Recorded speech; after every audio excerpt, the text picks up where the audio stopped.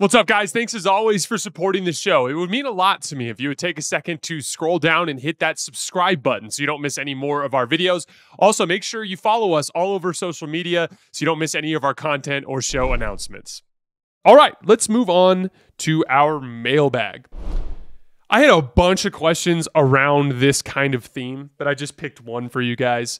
What is it with the all-knowing talking heads who keep insisting that teams have to trade away a bunch of highly promising players in order to become competitive? We heard the same thing from endless sports commentators about the 2022 Warriors.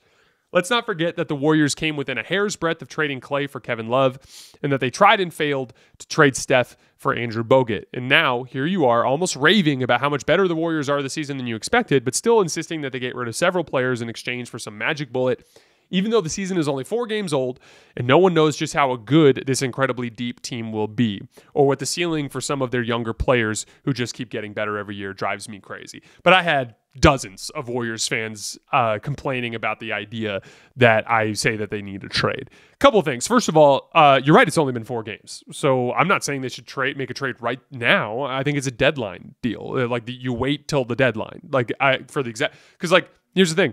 If you get 50 games under your belt and Buddy Hield is still averaging 20-something points per game and shooting in the high 40s from 3, then maybe it is that Steve Kerr unlocked Buddy Hield and there's your secondary shot creator.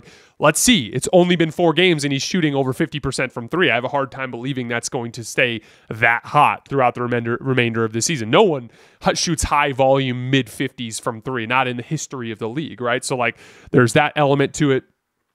2, you don't know what stars are available yet. You got to wait to see what it is. But there's a very specific reason why I've been advocating for this. First of all, this is not the 2022 Warriors.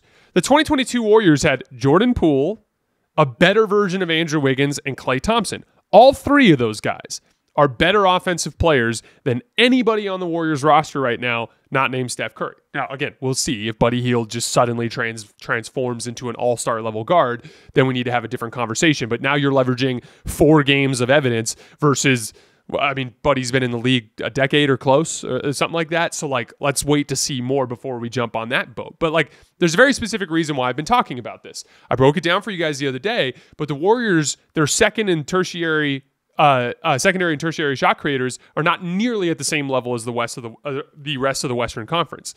There's been a very specific thing that has taken place over the course of this year. They've beaten the shit out of bad teams. And by the way, the Pelicans, they made a trade where they sent out 2 high-level role players in Larry Nance and Dyson Daniels to Atlanta. And they got back DeJounte Murray, an all-star level guard, who hasn't played yet this year because he's hurt. So, they're a team that is in a crisis of talent at this point. They're nowhere near as good defensively as they were last year. They were supposed to get this offensive boost. They haven't gotten it yet. It's a good win. They're quality wins. If you win down players the way you have against the Pelicans, Warriors fans should be through the roof ecstatic. I'm not trying to undercut that. But what I'm saying is you're not playing that limited version of the Pelicans when you get to the postseason. There are better teams out there. You guys have played one really good defense so far this year, the Clippers, and your offense stalled out and you lost. Even when Steph got hurt, you were down double figures. So that's kind of the main thing that I'm getting at here. The Warriors have demonstrated through the 4 or 5 games or whatever they've played, they've demonstrated that they have an extremely high floor, and that will beat the injured Pelicans and the Blazers and the Jazz, and that's going to beat the shit out of all the bad teams in the league. I've said that from the beginning. I am very, very confident in this Warriors team ability to maintain a good record through just a very strong institutional basketball character and lots of speed, like we've talked about so much. I think they're going to win plenty of games. That's not the issue, but you will play better teams. The Western Conference is stacked with really good teams, really good defenses. The Eastern Conference is really good defense. You guys are going to play the Celtics here in I want to say less than a week. So there's a lot more to this journey than we've seen to this point. And all I'm saying is you're uniquely equipped. You had no Wiggins, no DeAnthony Melton, no Steph, and you beat the Pelicans. I didn't watch last night's game, but I watched the first one of the 2. And I think all 3 guys were out again for that one. But the point is you're You're deep. You can afford to lose a couple of guys. Oh, Jason, I don't want to trade Kuminga or Moody. Fine, don't trade Kuminga or Moody.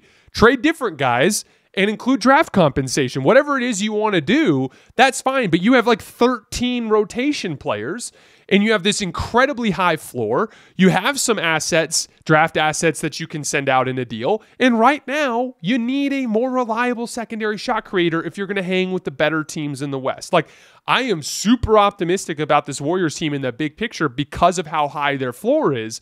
But I don't think they have enough offensive talent to truly hang with the top teams in the league. So then again, you got to ask yourself what you want.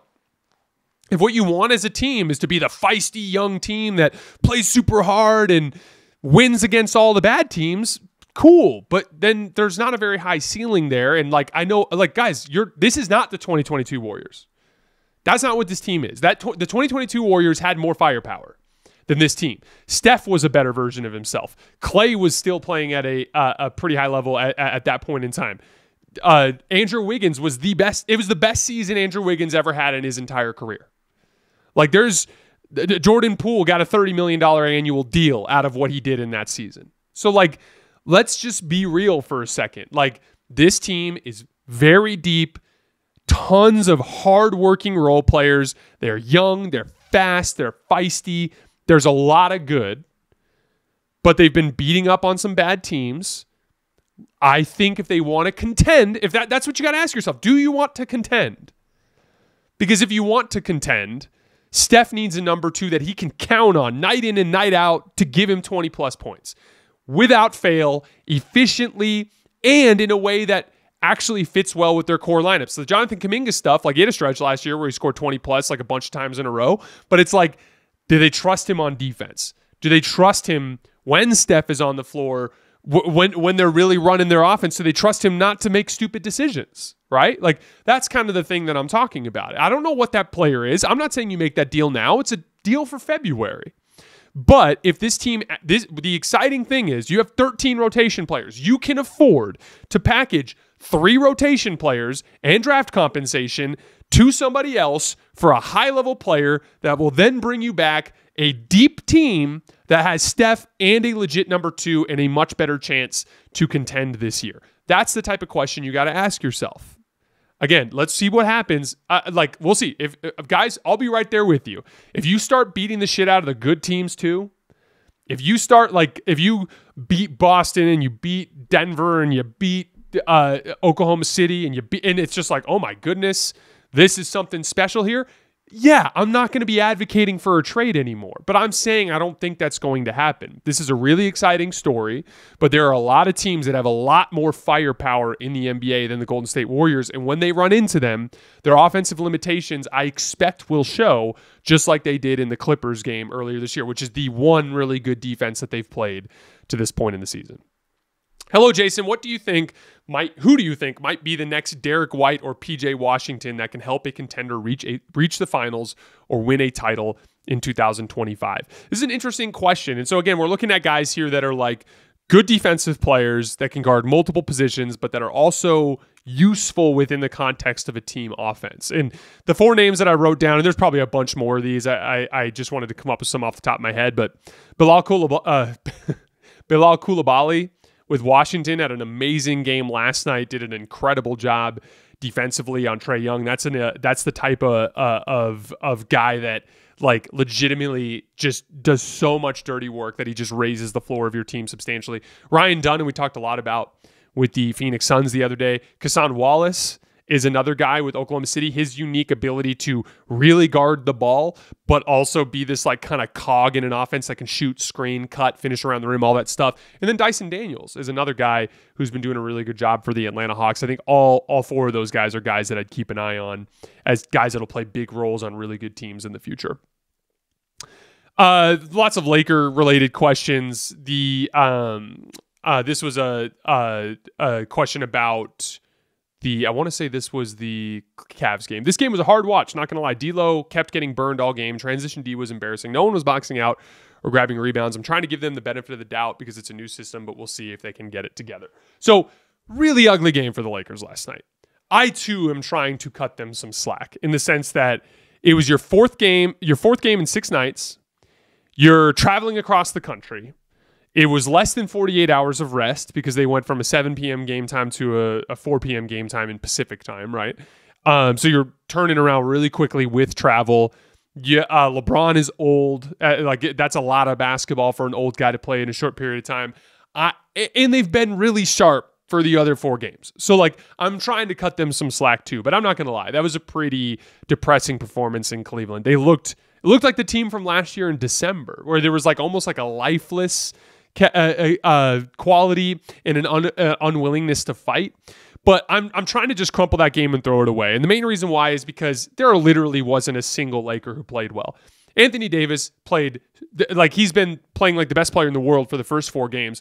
Played so bad yesterday. Jared Allen whooped his ass. There was this weird play in the first half where Jared Allen accidentally caught him in the face with his forearm. And AD just like from that point forward, just like mentally checked out of the game. Like it was crazy. And then LeBron James, like he put up box score numbers, but I thought he was really bad in this game. Austin Reeves was really bad in this game, was throwing the ball away all over the place. D'Angelo Russell, once again, just not hitting enough shots to justify the fact that he's getting relentlessly attacked on defense every single time down the floor. It's his 3rd straight game where he just got absolutely barbecued. Rui had a rough game as well. Once again, still trying to dunk on everybody underneath the basket, which isn't working.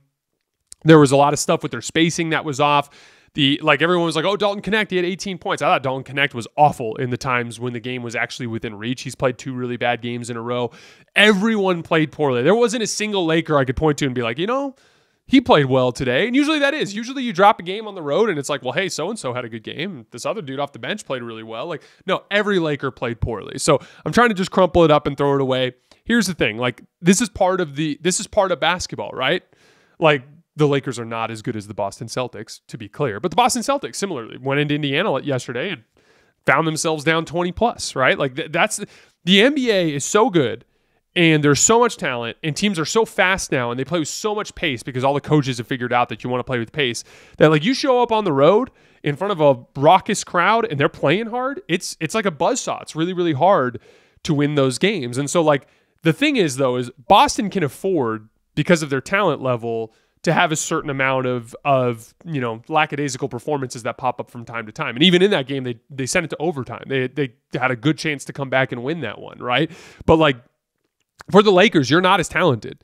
You have to be super sharp. You have to establish really good habits throughout the season. So I'm okay with what happened last night as long as that's few and far between. Like the personnel limitations on display, like the D-Lo just constantly getting attacked, that's a real problem. They're going to have to figure that out. We'll talk about that a little bit more here in a second. But like, as a matter of fact, I got another question here. What do you think about Rui Hachimura's contributions this season? All last season on the Lakers Nation preseason podcast, you seemed really low on Rui. Now we needed to upgrade those 2 wing spots between Austin at the 1 and LeBron and AD at the 4-5. Has Rui's performance throughout the start of the season changed your mind? I think that they're fine at that position with the development of Rui over the course of this year, but that 2 spot desperately needs to be upgraded with a real athlete that can guard. Austin Reeves can't guard Donovan Mitchell. It's too much to ask. He needs to guard a Darius Garland level offensive player, right? You need a real athlete to put in that specific situation. You can't have a defender on the floor that every single time the offense puts them in an action, they get a bucket or a foul out of it. That's what they're getting with D'Lo right now. It's a huge problem. So there are some personnel weaknesses that the Lakers need to address. But sometimes you just have a shitty night in the NBA, and I thought that's what happened to the Lakers last night. The key is they need to be few and far between. I want to see them go into Toronto, take care of business. Go into Detroit, take care of business. Go get a win in Memphis. No one's going to give a shit that you had a bad night in Cleveland. It's about that being the exception and not the normal thing that you're running into. All right, two last questions, both from the same guy, just actually more on a personal level with me. When you play basketball, what's usually your role on defense? Are you a point of attack perimeter defender, a wing defender? Or are you considered a big at 6'6", since there probably isn't that many big guys? So on my men's league team, we have a lot of guys who played Division I, overseas professionally, things along those lines.